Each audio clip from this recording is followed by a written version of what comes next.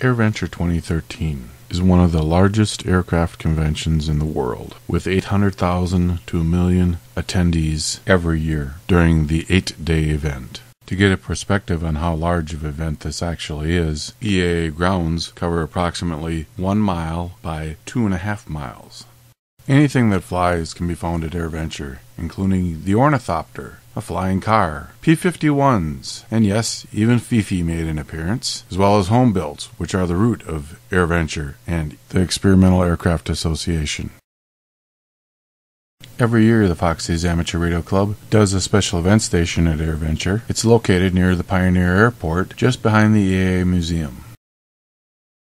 The special event station is part of KidVenture, which teaches kids and adults about aviation and facets of technology.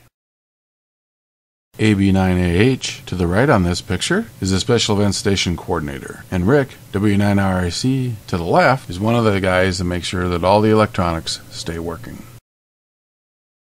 In the old shack, you can find old operating equipment used from World War II and Korea, as well as teletype machines and old typewriters. During Airventure, we use it for one of the locations for the special event station.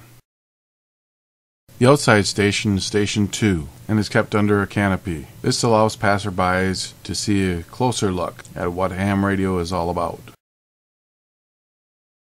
Antennas of all facets are used to get the most amount of coverage on the HF bands.